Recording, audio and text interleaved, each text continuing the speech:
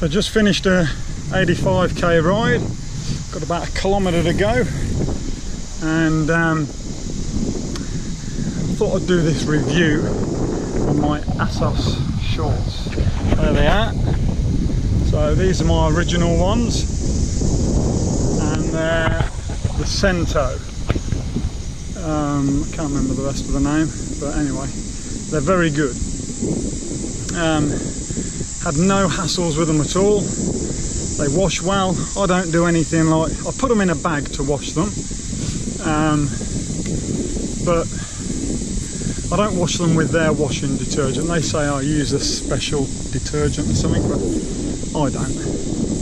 I just throw them in the bag. I bung them in with the dog sheets, clothes, colours. I don't care. Just throw them in, wash them, hang them up, and use them.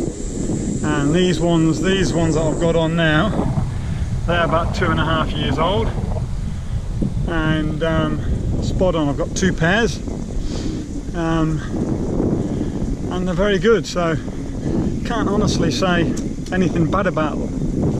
We've got a nice pouch at the front that holds all your tackle in place. That's the one thing I love about them more than any of the other shorts that I've tried.